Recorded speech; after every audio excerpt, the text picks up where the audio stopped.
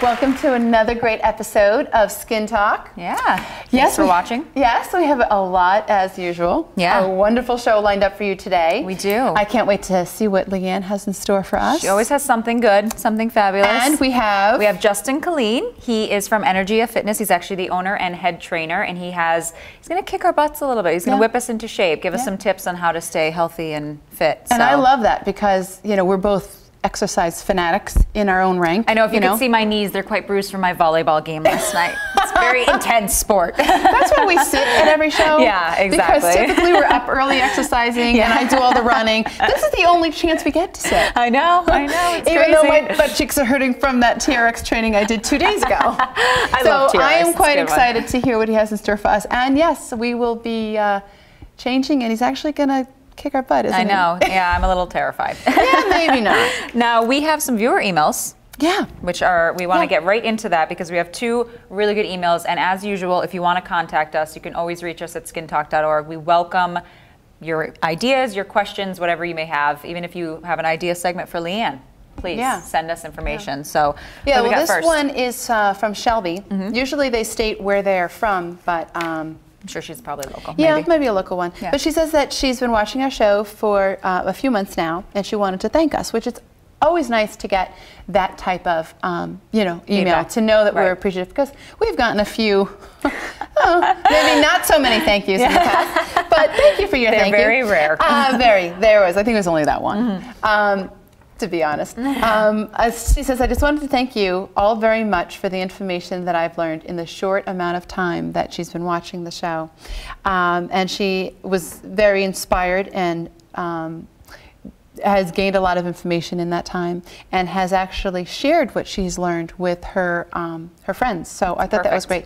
But she also had a question, and she asked us if either of us draw from an inspiration, like a role model from maybe other talk show hosts that we're filming. So I think there's so many talk show hosts out there that I was just watching Kathy Lee and Hoda actually the other day. I always refers to that. I know I think we're like a local version. Younger version. Yeah, younger. No, I love them. I think they have a great dynamic, and they're obviously both well-trained professionals, and they know what they're doing. We're still learning the game, so excuse us for our little... That's our goal, is to be at that level. But I also like Ellen DeGeneres, too. I think she's absolutely hysterical. If I had 1/4 of her comic abilities. Yes. And I think, what's nice about Ellen is that because she's funny, because she's not like what is it, Katie Couric, which is, I admire her, more serious on the role, and they're all so different. Queen Latifah is... Love her. I love her because she's real, she's just very down to earth, and it's not all about my friends, the celebrities that she has on the guests. She has,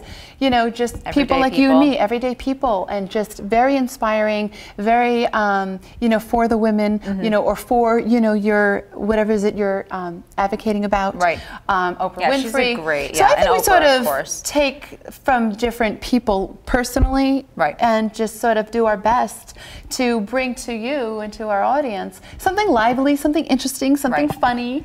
But someday maybe someone will thinking about us as role models. Wouldn't that be nice? Maybe someday. But we're not already. Yeah. We're having people thanking us already. Yeah, but, hey, we're slowly. Everybody has to start somewhere. Exactly. So we appreciate the opportunity that we have to be here and to share this. So yeah, and we have another great email. This one I actually really like. Hi, ladies. I was wondering if either of you had made any New Year's resolutions this year. So I have a really great one for this. I was meeting with this wonderful woman, Angela Lucier, yesterday. We had coffee, and she was talking about how she is going to be giving a presentation on finding your tribe. And what that means is surrounding yourself with powerful people who are movers and shakers, looking to succeed, looking to, make the world a better place. And so my New Year's resolution is, I think I already have that tribe, and my resolution is to kind of shed the folks out of it that that aren't on my team, and get rid of the toxic relationships. It's like shaking the dead leaves out of a... Exactly, trimming the plants. Ones that aren't, doing anything but cluttering up your mental space, your emotional space. I like that. My New Year's resolution is to no longer make New Year's resolutions. I know, because it's tough to make them. A lot of people, they say, I think I was listening to the radio the other day, and they said that something like 50% of people who had made New Year's resolutions had already gone back on them, had already failed. The first week, everybody's gun ho, and then it's it just kind of goes. But no, well, it's not if it's not achievable, you just. And that's the thing, like, you have to have something that is realistic and obtainable. You know, you can't be like, oh, I want to be a millionaire. Oh, yeah. Yeah, good luck. Yeah, good luck with that one. But no, you and everyone else. Because I always ask people too, like sort of what your thought process. I think it's a good motivation for people to get the ball rolling, to start, you know, shaking it up a little bit, to start setting moving. some small goals. Yeah, so absolutely. For me, you know, I think everybody always looks at the big picture, but it is looking at something simple. And for me, I mean, I have 3 kids, so I think it's just, you know, who's going to baseball, who's going to, you know, gymnastics, you know, the school programs. To me, it's just sort of chilling. I want to take more time to enjoy them. I know. And enjoy life, because you look at it and it's like, oh my God, it's, you know, 3 o'clock, they're going to be home from school. Okay, do your homework. Okay, hurry up, we got to go here. So and regimented. Yeah, it's so regimented where it's like sometimes you just take a deep breath, breathe, and be like, you know what?